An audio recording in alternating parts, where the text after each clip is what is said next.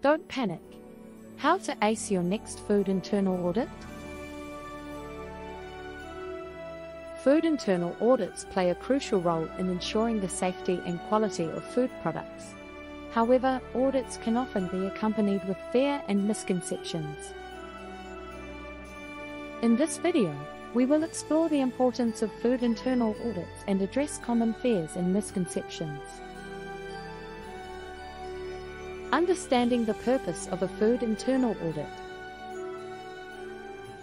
A food internal audit is a systematic examination of a company's food safety management system. The objectives of an audit include identifying areas for improvement, ensuring compliance with food safety regulations, and enhancing the overall effectiveness of the food safety management system. Preparing for the internal audit, tips and strategies.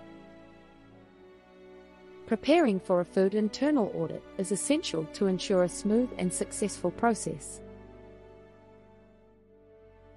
Here are some tips and strategies to help you prepare. Establish an audit team, review previous audit reports, conduct a mock audit, and ensure readiness of facilities and equipment.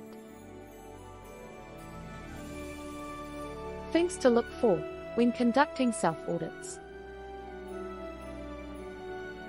Self-audits allow organizations to proactively identify potential issues and address them before they become major problems. Here are some areas to focus on during self-audits. Personnel practices, facility and equipment maintenance, supplier management, and documentation and record keeping. Addressing non-conformities using corrective actions and preventive measures. Non-conformities are deviations from established food safety standards and regulations. Here are some strategies for corrective actions and preventive measures. Identify the root cause, take corrective actions, implement preventive measures, and monitor and review.